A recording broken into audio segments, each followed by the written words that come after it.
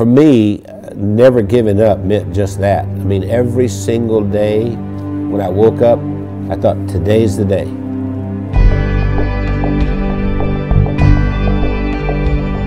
I was the second son in a sharecropper's family, and a sharecropper means that you don't own anything. I mean, you work for someone else who was the landowner. We had practically nothing. Everything was hand-me-downs from someone else. I didn't have shoes, and to this day my toes are all grown under because I didn't have shoes.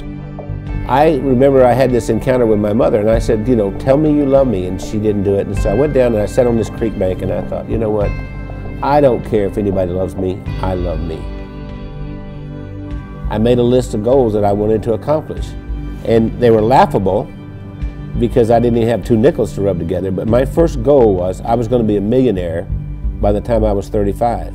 Number 2, I was going to have food to eat because we were always hungry. I mean, my little brother and I used to make mud pies to stop the hunger pains, and I was going to travel all over the world. Those were my goals.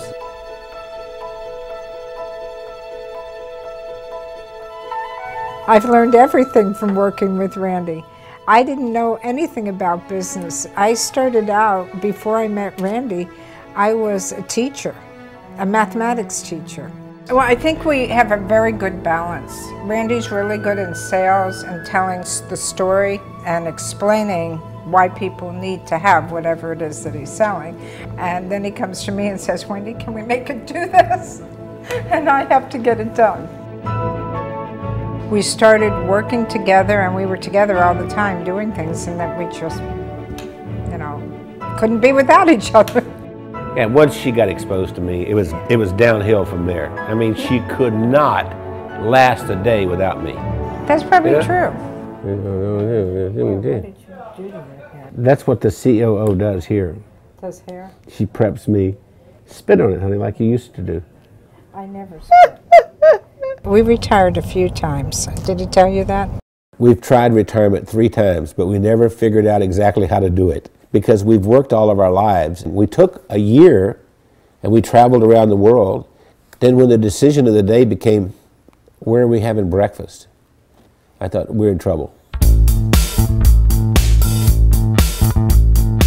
If I were giving you advice and you were meeting Wendy for the first time, I would tell you, don't get your feelings hurt if she uses her phone while she's meeting with you.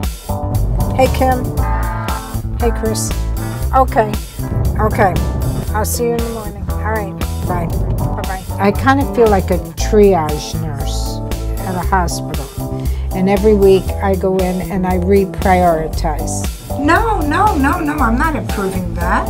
I think what drives Wendy is her desire to be the best and provide the best of service to everyone. Awakened at 2:30 in the morning, and I hear this little click, click, click, click, click, click, click, click, click. And it's Wendy over there looking something up at 2:30 in the morning. And I'll say, why aren't you sleeping? You can do that tomorrow morning. We are the definition of entrepreneurs. And we don't like doing one thing at a time. We have to do a lot of things at the same time. It's not just Randy and Wendy doing all this work. The whole team, every single one of us works round the clock. Hey, gorgeous. Listen, Bernice has been with us for what, 5, 6 years? 6 years. Yes. And we love her to death. And I love you guys. Yeah. Randy leads with his heart. And he's the most incredible person I've ever met. He's gone through so much in his life. And I believe that Randy's, I'm going to make me cry here. Randy has made the difference in my life.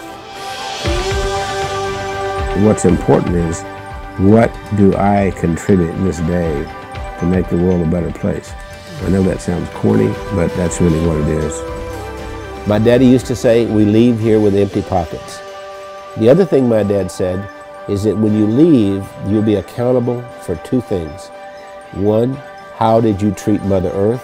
And 2, how did you treat the people on Earth? I feel that I have found joy and that I've given joy, and I think there's a lot more joy that we can give.